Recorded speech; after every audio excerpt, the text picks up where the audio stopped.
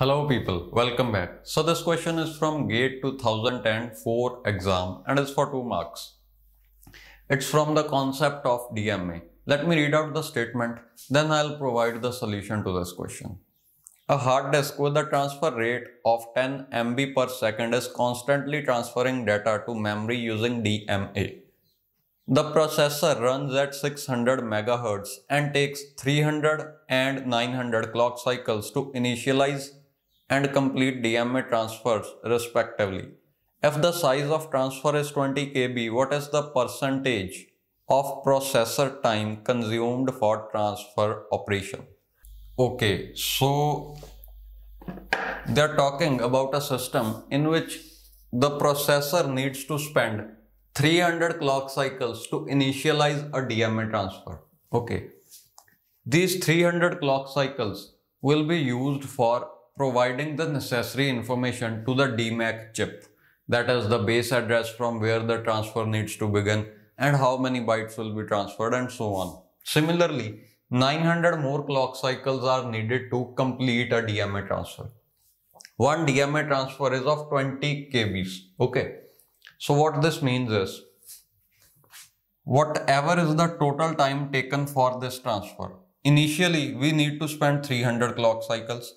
After that, rest of the transfer, the actual data transfer will be done by this DMA chip. Okay. Then at the end of this transfer, CPU again needs to spend 900 clock cycles. They are asking what percentage of time is spent by the CPU. The line is, what is the percentage of processor time consumed for the transfer operation?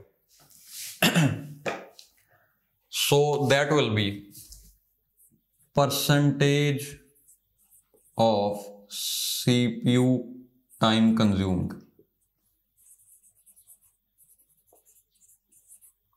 This will be total time with, this will be A plus C, because CPU spends only a total of 1200 clock cycles.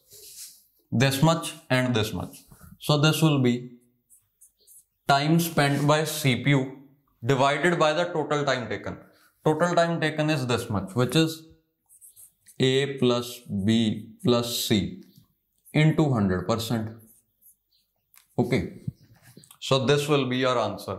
Now we need to determine what is B and what is A plus C. Let's first determine what is B. That means how much time is taken for the actual data transfer. This will be determined by the speed of hard disk. Okay. Speed of hard disk is given as 10 MB per second. Let's find out at this speed how much time will one block take. One block is of 20 KB. Let's find it out. The speed is 10 MB per second. 10 MBs take 1 second. 1 byte will take 1 upon 10 M seconds. This will be 1 upon 10 into 10 raised to the power 6 seconds. Okay. Let's find out the time for 20 KBs now. 20 KB will take 20 into K divided by 10 into 10 raised to the power 6 seconds. Okay. 1 byte requires this much time. 20 Kbytes will require this into 20K. Okay, that is this much. So this comes out to be 2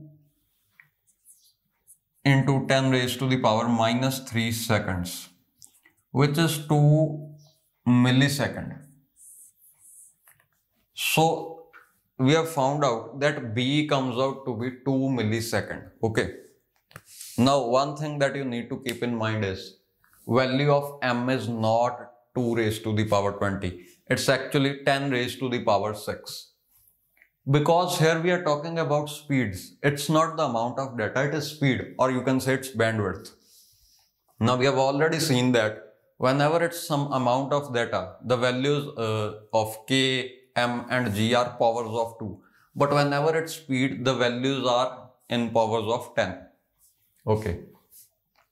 So we have determined that this much time is 2 milliseconds. Now let's determine what is A plus C. That means how much time the CPU spent in this transfer. That is A plus C. So that is the time required for 1200 clock cycles. CPU runs at 600 megahertz. 600 mega clock cycles require 1 second. This is meaning of 600 megahertz. 600 mega. Hertz means times per second. That means 600 mega clocks are generated in 1 second.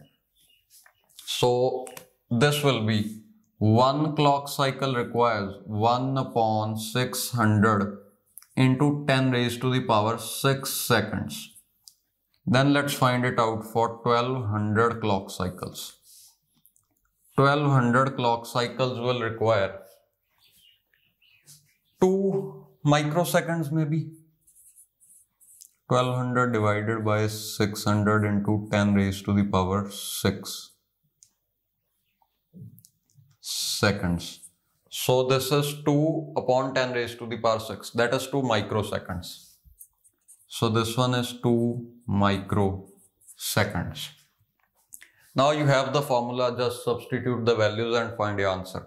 A plus C, that is the time spent by CPU, comes out to be 2 microseconds. And the time spent by DMA is 2 milliseconds. So the total time will be 2 micro plus 2 milli. So let me just find this out. So I'm doing it here. The percentage will be